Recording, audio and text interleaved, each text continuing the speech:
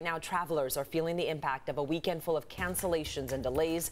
This time on American Airlines, hundreds of flights have been impacted nationwide, including here. News 8 7 Ronnie is live at San Diego International Airport now with the latest and how things are looking out there. Good morning, Evan.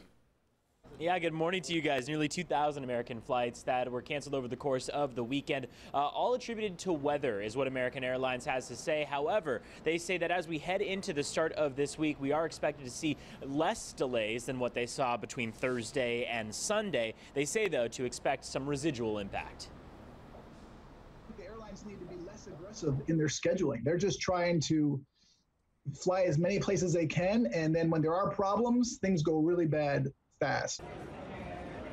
Now, by late Sunday night, American had canceled 1,022 flights. That's 36% of their schedule for the day, according to track service FlightAware. The airline says that the trouble began Thursday and Friday, with high winds shutting down their busiest hub out of Dallas-Fort Worth. From there, a cascade effect where crews weren't able to get in position across the country for the weekend. By the end of the weekend, more than 1,900 flights were canceled in total. You might remember last month when a nearly identical issue at Southwest Airlines occurred, with some speculating that the COVID vaccine mandate was a cause. Now, the union representing American Airlines warned earlier this month that staffing shortages could start as the holiday travel season began if employees lose their jobs for refusing to get the COVID vaccine. So far, American has not said that this weekend's cancellations are related to the vaccine mandate. However, it does now beg the question, with Southwest Airlines and American Airlines canceling significant flights over the course of a weekend in October, that are these airlines prepared for the future holiday travel season? We've now hit November 1st. We're expecting this month